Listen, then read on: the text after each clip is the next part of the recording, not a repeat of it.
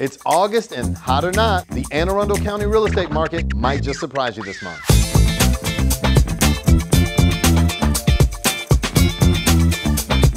I'm Melvin Yates with the flagship group of EXIT Flagship Realty. On this month's Real Estate Market Insight, we're going to talk about the shifting market that you may be hearing about. I'll tell you exactly what's affecting your home's value this month. Plus, I've got the local and national data so you can take a peek inside my crystal ball as we do some forecasting. Make sure you like and subscribe so I can continue to bring you your neighborhood's latest real estate data. You're in the right place for the facts if you want to put a real estate game plan together. Now for the numbers. The average sales price last month was $561,000.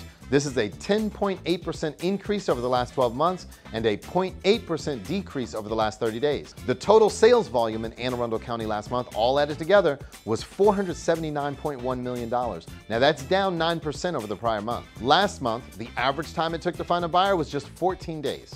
Even though we had 1,021 homes come to market for sale last month, we still only have about 4 weeks of total inventory, which just isn't enough. If you're a buyer right now, don't sit idle as prices continue to rise. Your friends who bought homes last year have already seen 5-figure returns or more, and you know it. The current interest rates are still much lower than the 50-year average.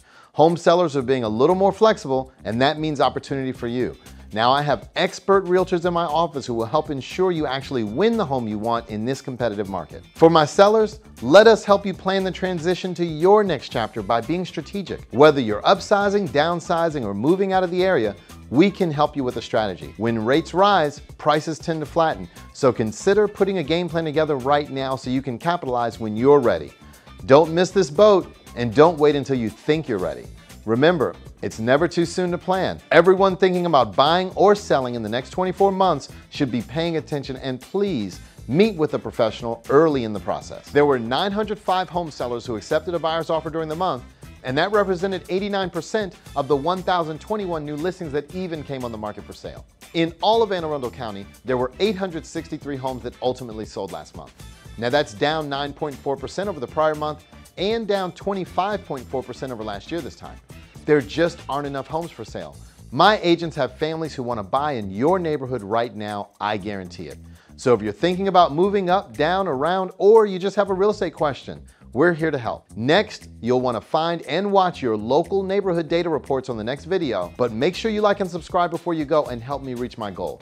Use the link to get an estimate of value from our site, or just text me an address and I'll shoot over a free market analysis. You can text, call, or email me anytime. Thank you for trusting me as your source for accurate local real estate information in DC, Maryland, and Virginia.